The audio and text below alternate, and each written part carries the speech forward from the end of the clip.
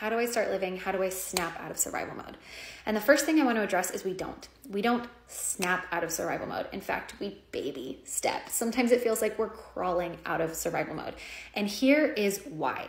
It's the same reason that like 90% of people who go on diets gain the weight back, or probably just as high percentage of people who do like a 12-week fitness challenge all in don't make fitness part of their sustainable lifestyle afterwards. Because by default, survival mode means that our nervous system doesn't feel safe. We're in a state of fight, flight, or freeze. Things that help our nervous system to feel safe are predictability, a sense of control, and consistency. And so when we go like all in on something, when we make an extreme change really quick, well, we're inconsistent now, and we have kind of destabilized any level of predictability. So even though we don't really get comfortable living in survival mode, it becomes familiar, and our brain and our nervous system adapt to that. And so if you do anything that's too extreme to try to snap yourself out of survival mode, that's actually going to reinforce that you need to be in survival mode, because you've just stripped yourself of any level of predictability. So how do you baby step or crawl out of survival mode?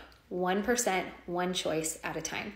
What I do in a lot of my coaching is I help women see what got you into survival mode to begin with. Is it trauma? Is it chronic stress? Is it an external environment? Is it an internal thing? Thyroid, autoimmune, whatever.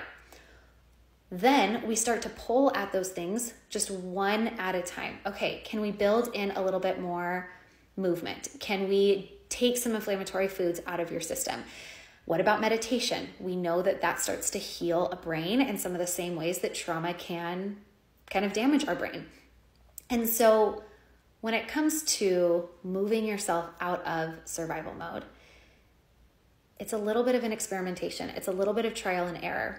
And here are some of the research-supported things that we know help to create a sense of safety. Routine. Go to bed, wake up as consistently as possible. Getting yourself 7 to 8 hours of sleep. A meditation practice or breath work of some sort. A movement practice. Getting sunlight. Looking at all of the chaos in your life and figuring out, where can I let some things go? What boundaries need to be set?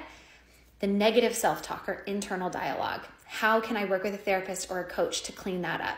Are there any foods that I notice make my anxiety worse, my survival mode worse? Can I start to remove some of those? And in future posts, I'm going to dive into more details about some of these actual things. So like and follow along, and I promise more is coming very, very soon to help you shift out of survival mode.